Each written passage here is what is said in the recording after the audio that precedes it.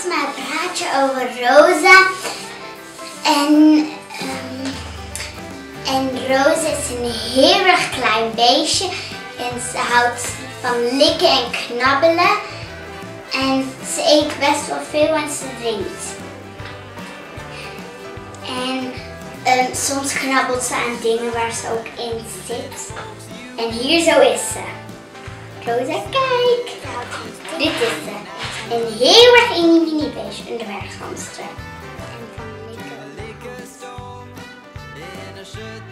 Oké, en waarom heb je Rosa gekregen? Omdat ik me soms heel erg alleen voelde en ook niet echt blij. En Rosa was als cadeautje gemaakt voor mij. En Rosa heb ik gekregen omdat ze heel erg lief was en ze zat er super schattig uit. En wat heeft Rosa allemaal voor avonturen meegemaakt? Heel veel, want zij was eens een keertje, ze was eens een keertje in mama's tas gekropen. Want ze was gewoon in haar tas gekropen, want ze was hier ergens beneden los. Ze was in mama's tas gekropen, ze was op werk en ze was in de keuken van haar werk. En toen klom Rosa uit de tas en mama gilde heel erg hard. Toen kwamen alle collega's van me. En Rosa is een keer kwijt geweest? Ja, want de kooi stond open. Want ik was met Rosa lekker in mama's kamer aan het spelen. Toen was ik vergeten om de dopje op te draaien. En toen was ze weggelopen. En toen zagen we haar weer, want ze zat bij de piano en er was een stuk brood die papa op de grond had gelegd, dat we haar weer terug konden vinden. En toen zagen we haar en mijn tante, die had een handschoen, toen beet Rosa in de handschoen. En mijn tante ging die handschoen omhoog doen met Rosa op en mama ging Rosa pakken met een bak. En wanneer slaapt Rosa? In de ochtend. En wanneer is ze wakker dan? In de avond. En hoe weet je dat? Wat hoor je dan? Dan hoor ik heel veel gewiebel en geknaag en gedrink en geëet.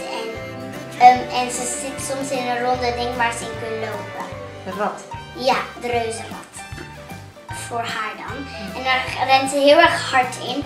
En dan vindt ze heel erg fijn om dat te doen, want ze krijgt meer energie.